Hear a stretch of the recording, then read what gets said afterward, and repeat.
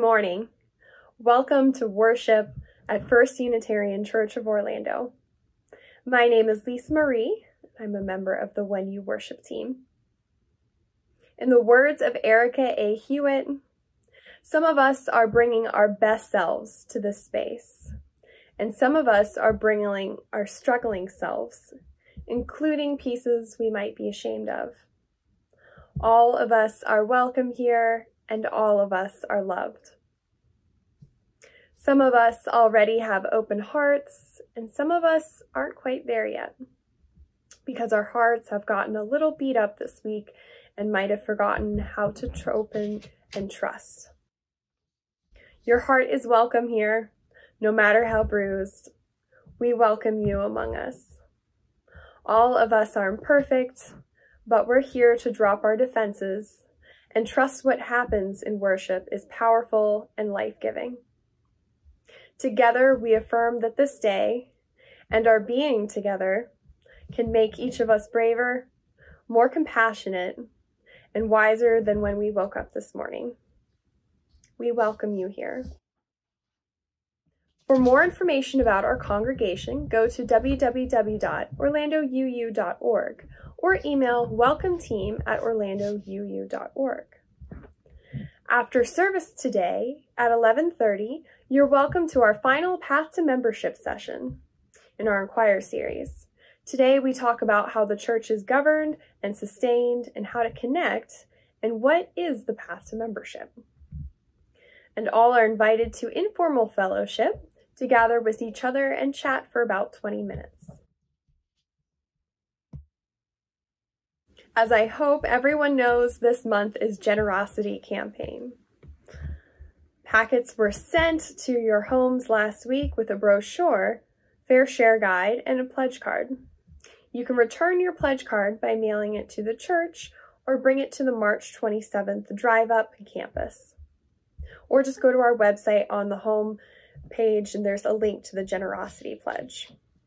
In advance, thanks for your generosity, which lights the way to our congregation's next era. The work of our congregation to welcome all of us, no matter the state of our hearts or our spirits, into this beloved community is so important to me. So if you'd like to make an offering to support the many ministries of this congregation, go to orlandouu.org and click the donate button in the upper right-hand corner. Send a text or send a check. Finally, remember that each month we invite gifts to our Share the Plate program that benefits one of our community partners that provides important services to the community. This month, it's the Healthcare Center for the Homeless. Just give a gift to Share the Plate in the same way it gives giving gifts to the church, noting that it's for our Share the Plate program. Or give directly to the center and send us an email so we can track our church's gifts. Now we gather in worship.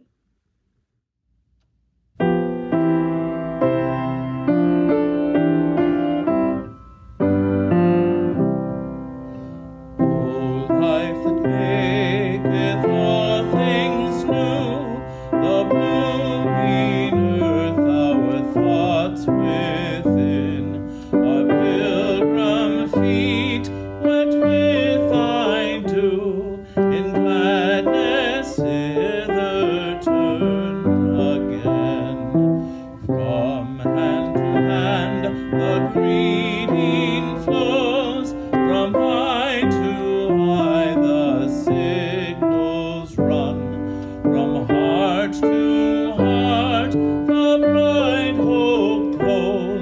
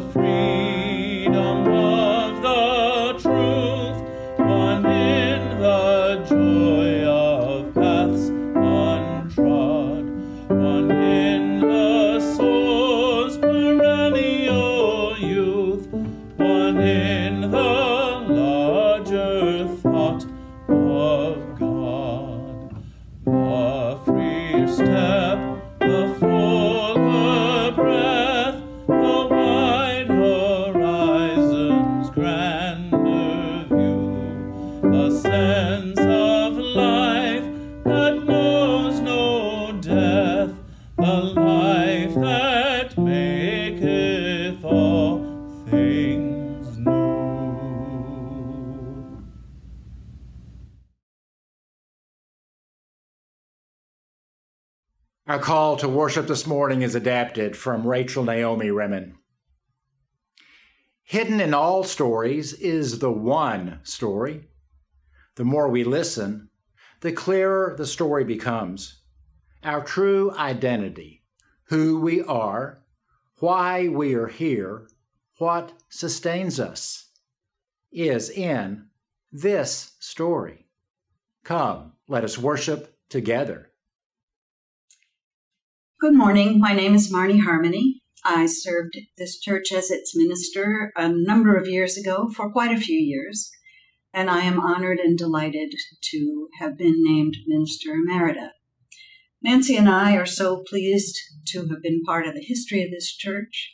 We love being part of its present, and we look forward so much to being part of the future of this congregation as it embarks on the wonderful process of calling a new minister and creating a whole new chapter in the life of the church. We are pleased to support the Lighting the Way Generosity campaign. It is the custom in Unitarian Universalist churches to light the chalice as we begin our time of worship together.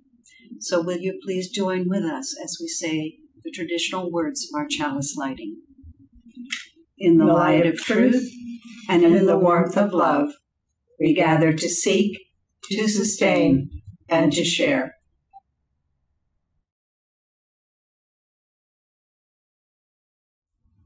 Good morning. I'm Sarah Gray, religious educator here at First Unitarian Church of Orlando.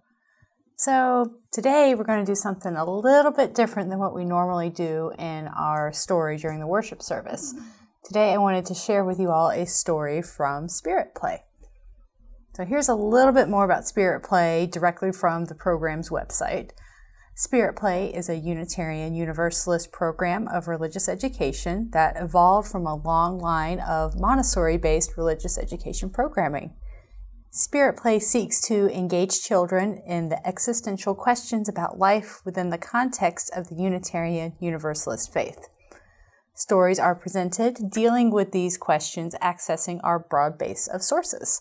They are presented using an active storytelling method followed by a wondering time that opens up the child's response to the story, and then the child is free to work directly with the story or another or respond to the story and their feelings about the story with various art materials and other manipulatives. So the RE program here has been really excited about the idea of introducing Spirit Play for quite some time now. Obviously, our plans got put on hold with last year, but now we are optimistic that when we are able to return in person, we'll be ready to launch this new exciting way of doing RE, or new and exciting to us. It's been around for a little bit of time, but we're excited about bringing it to our congregation.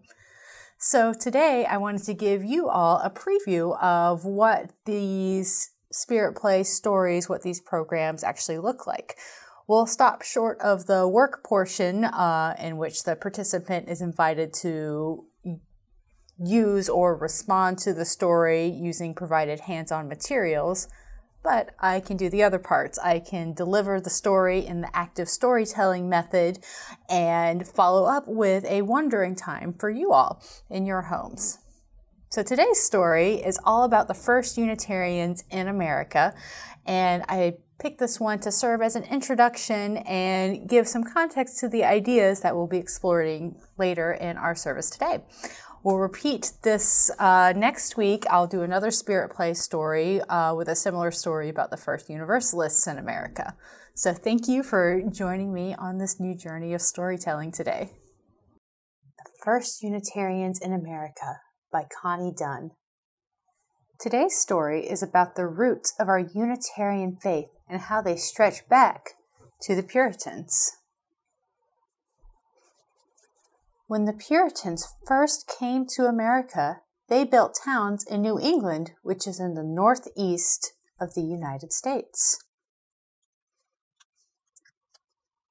At the center of each town, helping control how the people lived and worked, was a church.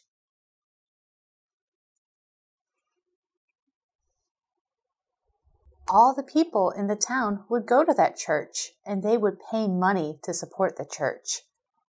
It was part of the Puritan faith that churches should be simple, and that each church should decide important things for itself. Things like who would be the preacher and what the people would do in worship. Here are the preachers. They're going to roll away.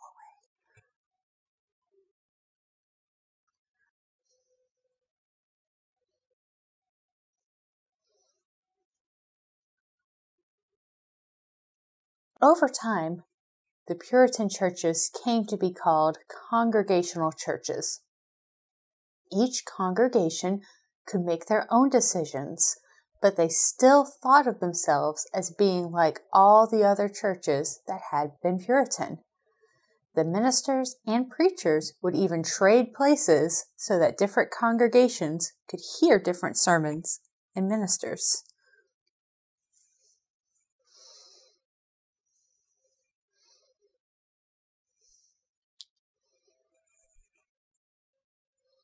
But then some of the preachers started to preach that instead of a Trinity, God, Jesus, and the Holy Spirit, that there was just one God and Jesus was a man. These people were called Unitarians. Their ideas upset the other churches and preachers, and soon they were arguing and refusing to trade with each other anymore. Then one minister named William Ellery Channing gave a big sermon that a lot of people saw.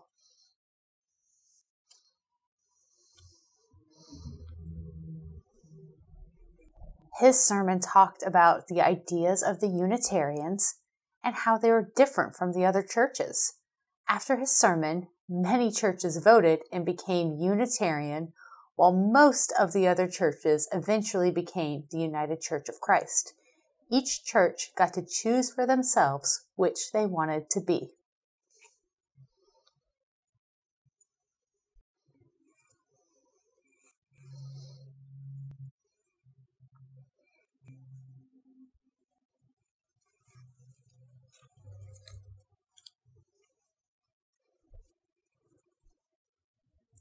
I wonder if you've ever seen any of this before. I wonder which part of the story was the most important. I wonder which part you like best. I wonder where you might be in this story. I wonder if there is a part of the story that we could just leave out and still have a story. I wonder which part of the story you liked. I wonder how it feels when you argue. I wonder if you've ever had an argument. I wonder how Channing felt to talk in front of all of those people. I wonder if our church could ever change to a different kind of church. I wonder if this lesson reminds you of any of our Unitarian Universalist promises. I wonder where the spirit of love and mystery is in this story.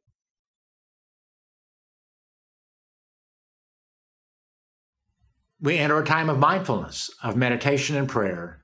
And as always, we begin with the hearing of the joys and concerns in our congregation and in the world. It is with heavy heart that I tell you of these concerns from Neil and his family, who share that 2 family members are dealing with serious health diagnoses. His mother, Mary Lynn, has a serious form of cancer, and her focus going forward is quality of life. At present, there are no symptoms. And around the same time as they found out about that diagnosis, Adina was diagnosed with breast cancer. Some tests she had last week will show how serious it is, and they will know this week of that. Our hearts and our hopes and our love are with Mary Lynn, Adina, and Neil, as well as the children. We will walk with you through this. And it is also with a mixture of sadness and joy that I announce that the Reverend Janet Newman, a member of our congregation, is moving to Ohio in a few weeks. She is entering a continuous care retirement community in Oberlin, Ohio, and she selected that property based on its Quaker principles, similar to our Unitarian Universalist principles. Reverend Janet served this congregation as interim minister early in her career, and then in 2019 came out of retirement to serve as bridge minister between the leaving of the Reverend Kathy Schmitz and my arrival that August. She says, "I have known this congregation for 34 years and served you twice as your minister. You have been a mainstay in my life, and I've cherished my time with you. I will return to visit as soon as I can. I carry you in my heart. Thank you for all the good you have done for me." And Janet, thank you for all the good you have done for this congregation. And we honor you and your journey forward with joy, and we grieve you will not be with us as much as before. As always, we remember the unspoken concerns in our congregations, and we know that the light of the sacred shines into the darkened places of our lives and all life. And now let's take a deep breath together. As a reminder of how deeply connected we are with each other and with all. And now, let's sing to open our heart.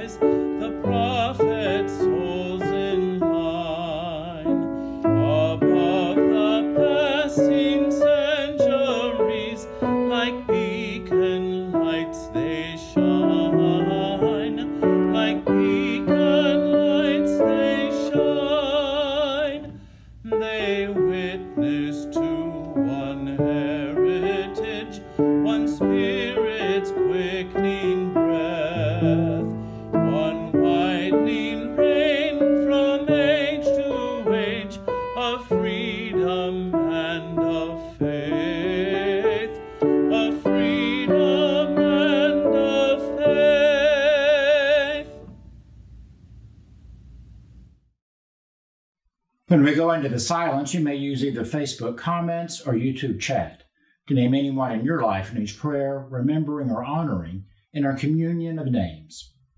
We begin with a meditation from Beverly and David Bumbaugh. Our church exists to proclaim the gospel that each human being is infinitely precious, that the meaning of our lives lie hidden in our interactions with each other. We wish to be a church where we encounter each other with wonder, appreciation, and expectation, where we call out of each other strength, wisdom, and compassion that we never knew we had.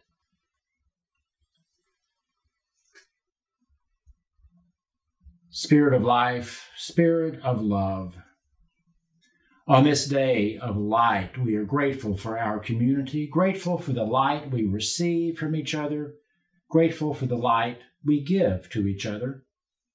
For those journeying in darkness, we ask for sustenance, for clarity, for openness. May light surround us and love enfold us as we walk together. And so we are mindful of the sufferings in our community and our world. We pray for all those who are hurting in any manner of body, mind, or spirit.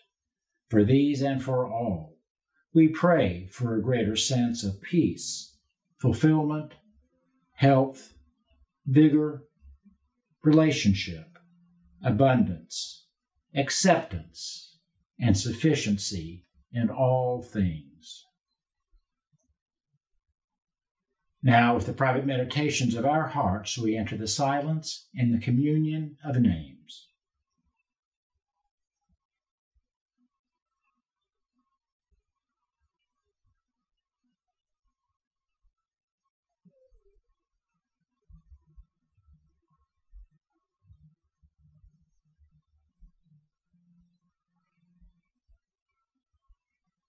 And so it is. And so we pray. Blessed be. Amen.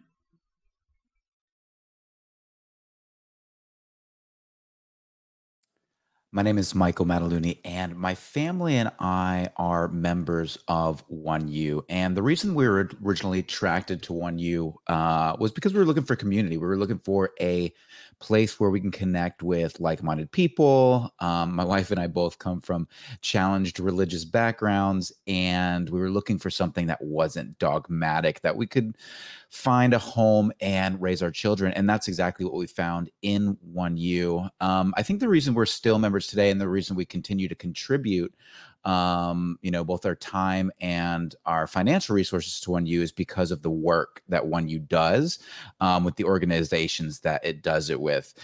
Sometimes things don't always get done quite as quickly as we would like, but we know that that's because of the amount of deliberation and rational focus that goes into everything that we dedicate ourselves, from sharing the plate and beyond. And I think that it's so valuable to have the opportunity to give to an organization where we know where the money goes. We know it's not going to any top administrators. It's really going directly to the source. So we believe in 1U. We believe in the people and the mission, because the like-minded people that we connect with and the causes that we focus on really matter to myself and my family. Welcome,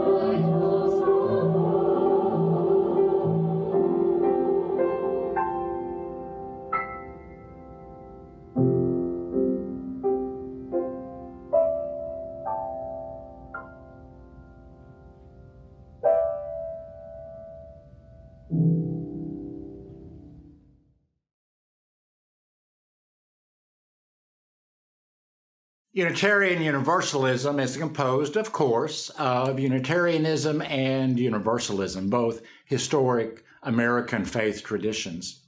The two were consolidated in 1961 to become the Unitarian Universalist Association of Congregations. Today we explore our Unitarian story. Next week we'll look at our Universalist heritage. Each time we will look at our history with an eye to better understanding how that history informs our 21st century practice of our faith. I've subtitled today's sermon, A Stream of Light. Knowing I'm borrowing that title, it's a short history of Unitarianism from our late and beloved Dr. Conrad Wright. Today's sermon is a little bit of the story of the beginnings of our way in faith, a movement toward, as our opening hymn phrased it, the freer step, the fuller breath, the wide horizon's grander view. It is a movement, perhaps, from darkness to light. Now, Unitarianism actually has two birth stories. One is in Europe at the time of the Protestant Reformation. The first emergence of what would be called Unitarianism was in Poland in the 1550s. It migrated to Transylvania, now Romania, and then eventually to England. But our American Unitarian story is our most direct and closest to our own Unitarian Universalist history. Sarah's children's story, done in spirit play form, told the essentials of the early parts of that story. The old Puritan churches of New England came to be known as congregational churches, so called because congregational governance was their distinctive. They were free churches, gathered and sustained locally. Though they were theologically orthodox for the times, they were radical in the way that they gathered themselves as bound in freedom in the idea of covenant. Every town, as the story said, had a congregational church very frequently at the center of town, and that centerness was not just where the building was located. That also said something about the place of the church in the wider community. It was deeply intertwined with the community. The Puritan faith was simple and it was direct. The liturgy in worship services was low. That is to say, there were very few smells and bells. It was mainly reading of the Bible and interpreting it through word and in song. The nation grew, and congregational churches grew along with it and spread. And by the later 18th century, the late 1700s, there was a growing tension among the churches. Some came to hold more liberal view, distinct from the older, more orthodox Calvinist views. The big difference in the liberal view was rejecting the idea of original sin. They thought that human nature, that thought was that human nature is at base depraved and in need of redemption. The liberals thought that indeed human creatures are still prone to sin, but they also have an inner goodness. They are born with this inner light, even inner divinity, granted to them by God. And the second difference gave them their name. They were Unitarians, not Trinitarians. Trinitarianism traditionally declared Jesus as having the same substance as God. This was an important theological point, the same substance as God. Jesus was fully divine and yet fully human, a trans-rational understanding of the Christ story, while the liberals of that generation took a more rational understanding of the biblical narrative. They saw Jesus as supernaturally divine in a way, but not equal to the Father God. This actually had been an old idea in the first couple of centuries of Christian history that was declared a heresy by the Council of Nicaea in the 4th century. The liberals arrived at these ideas and others by their use of reason in biblical interpretation and in religion generally. They approached the Bible as a totality, as a collection of books from different parts of the world at different times in human history. and these books would naturally reflect the culture and peculiarities of the day. They understood that the Bible reflected human experience, that it was not merely divine instruction that pops out of the clouds directly from heaven. This was a hint of what is called the higher criticism of biblical work that would appear later in the century from German scholars and still influences biblical understandings today in what is called the historical critical method of biblical interpretation. Well, in 1819, it was becoming apparent that there might be a split between the Orthodox and the liberal Congregationalists. So the liberal clergy planned for a way to better set forth their core ideas of what constituted their theology in as clear and concise of a way possible. So they strategically chose an emerging leader among the liberal clergy, one William Ellery Channing, minister of Federal Street Church in Boston, who was known to be an articulate and powerful preacher despite, or maybe it was because of, his gentle manner.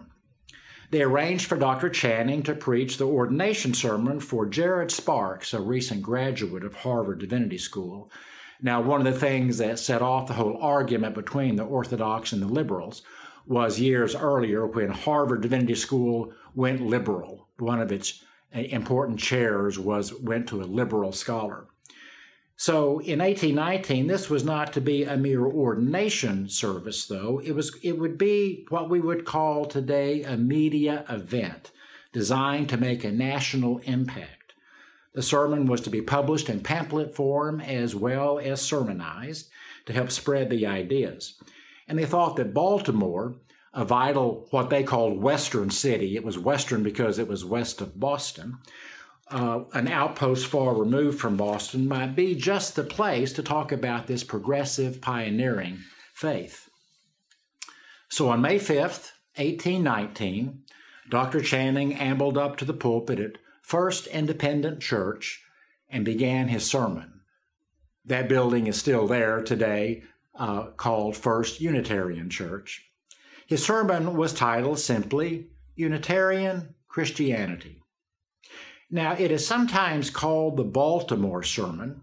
The church in Baltimore was new. It was a daring example of modern design for the time, but it is said that the acoustics in the sanctuary were terrible. One of Baltimore's Orthodox ministers told his congregation following Dr. Channing's sermon, the Orthodox minister said, "There has been a new church erected in our city for the dissemination of pernicious doctrines, but by the grace of God, nobody can hear what the minister has to say." Indeed, it is remembered that only those sitting in the first 3 or so rows that day could hear Channing. The others had to wait to read the printed sermon, which was available on that very day in pamphlet form as they left the sanctuary. So that sermon, though it couldn't be heard well on the day it was preached, was eventually heard around the nation as a clarion cry for a new, more expansive, broad, and free religion that had ever been heard on the American shores before. Presses worked overtime to fill demand for the reprints.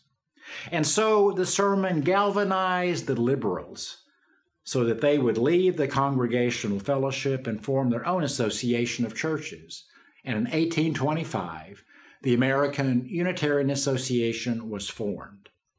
In 1961, of course, the American Unitarian Association joined with the Universalist Church of America to form our current association, the Unitarian Universalist Association of Congregations. Now, in the early 19th century, the new American Unitarian Association carried forth some of the core ideas that Channing voiced in that 1819 sermon of human progress, use of reason, of the search for truth, of the need for spiritual freedom, of the benevolent character of God. The Unitarian churches of that generation were largely composed of highly educated, elite, and prosperous individuals well placed in the society of their time, in business, finance, education, industry. They were a privileged group. They naturally leaned into some of the social reforms of the day, given their expanded way of thinking about religion, and sometimes they carried with them into that work their own largely privileged understandings. Channing himself gives one interesting case in point.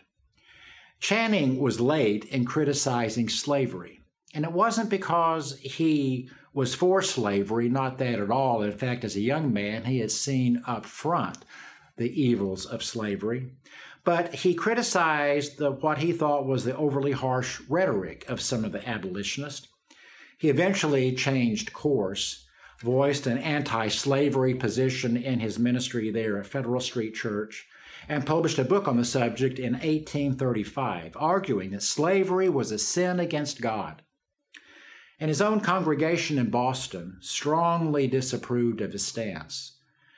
Now, none of them were slaveholders, but many of them likely had financial interest in slaveholding enterprises. He remained minister in name, at least, of Federal Street Church, but he distanced from that ministry, which on the one hand freed him to write more for a growing national and international audience far beyond his own Unitarian borders. He died in 1842 with only tenuous ties to the congregation he had served for so long. This is one example, and a warning against approaching our own faith history with too much of a romantic view where we always come out as the heroes. We too, our ancestors at times, have failed in meeting the challenges of the times. At other times we have met the moment. Notably, consider in the generation following Channing of Ralph Waldo Emerson, himself a Unitarian minister, whose transcendentalist teachings would take the idea of religious freedom far beyond what Channing would have endorsed. And in that same generation, Theodore Parker, a famous Unitarian minister, who was a notable reformer in the anti-slavery work, and there were many others. The Christian character of Unitarianism began to shift as the 19th century progressed, as they, I think, naturally followed their own hearts for a search for truth. Though Christian Unitarianism continued among our churches through the 19th and into the 20th century, over the generations our faith vocabulary has increased, and our Christian heritage now takes its place among other sources of our faith traditions. That we have expanded to include so many sources for our faith and evolved to a pluralistic faith seems evident given our heritage. If you look at the essential theology of early 19th century Unitarian Christianity, you see a progressive and liberal Christianity that took the idea of what in later generations was called freedom, reason, and tolerance, and applied that to the religious ideal. It is from these three elements, freedom, reason, and tolerance, of original Unitarianism that we see the seeds for a larger and more pluralistic faith. We see the seeds of a light shining forth, a light that had been buried at the heart of the Puritan experience and the radical ideas of the essential divine freedom and the idea of covenant, but dimmed by their overly zealous approach to living a God-fearing life and the encroachment of human superstition upon the idea of a simple religion related to everyday life. This light, of course, is perhaps the reflection of a greater light, a light hiding at the heart of all creation, of truth beyond all of our little ideas, of a love beyond often our own pettiness, of a true religious unity beyond all of our religious divisions. I recall a story told by a more recent Unitarian Universalist minister, author Robert Fulghum, the popular author a couple of decades ago of the book, All I Really Needed to Know I Learned in Kindergarten. In another one of his books, Fulghum tells the story of a child in Nazi Germany during the devastation of the Second World War. The boy one day found a small piece of a broken mirror out in the countryside. Fulghum said, probably left over from a broken motorcycle mirror. The boy carefully smoothed the hard edges of the mirror with the rock so he wouldn't cut himself. And he used this simple mirror as a toy. He said he would keep it in his pocket and use it to shine light into dark places, seeing how he could refract the light to go other places. As a grown man, he later gave this mirror to Fulgham, symbolic, he said, of the light that Fulgham brought forth in his ministry of writing that so blessed our nation. I think Channing was like that. A man, even for his faults, a man who reflected light. Now, Channing himself was not the light, despite his brilliant intellect, despite his beautiful preaching, despite the fact that a whole movement organized around him. The light did not come from him. The light does not come from us. But the light worked through him, and it works through us, is reflected in us, so that we might participate in bringing light to the world, in blessing the world. At the end of that sermon, Channing closed his exposition about all the Unitarian doctrines and spoke for a moment to the young man who was being ordained. And he exhorts young Jared Sparks to live out his beliefs. Channing said, "If any light can pierce and scatter the clouds of prejudice, it is that of a pure example. My brother, may your life preach more loudly than your lips."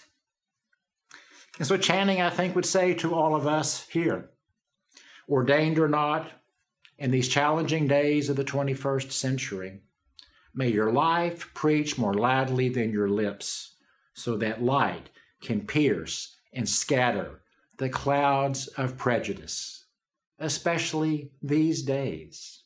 So may it be. Amen.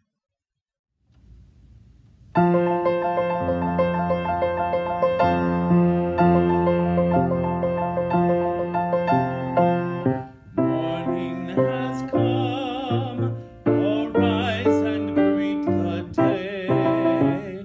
Dance with joy and sing a song of gladness.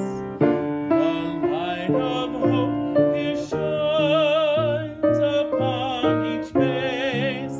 May it bring faith to guide our journey home.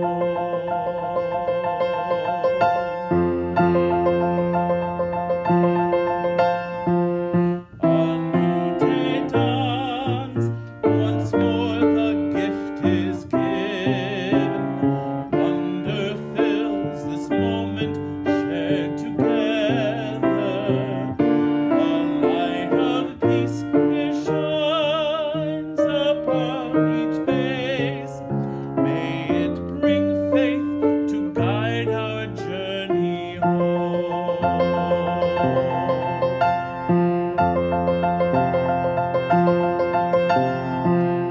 Open our eyes to see that life abounds. Open hearts to welcome it among us. The light of love here shines upon each face. May it bring faith to guide our journey home.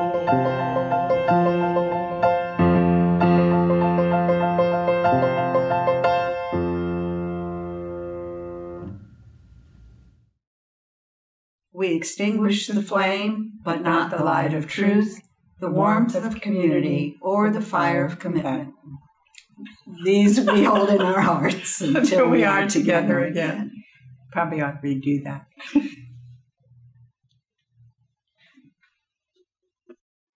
Remember, my friends, we haven't just been to church, we are the church. And when the church is the church, it is nothing more, it is nothing less, it is nothing other than a place of light in a darkening world. This week, in all you do, be the church, be light. Go in grace. Amen. Spirit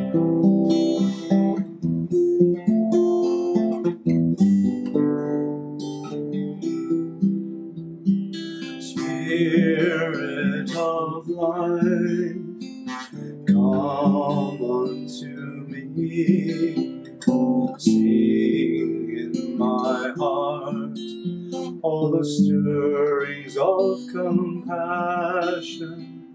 Blow in the wind, rise in the sea, move in the hand, giving life the shape of justice. Roots hold me close, wings set me free. Spirit of life, come to me.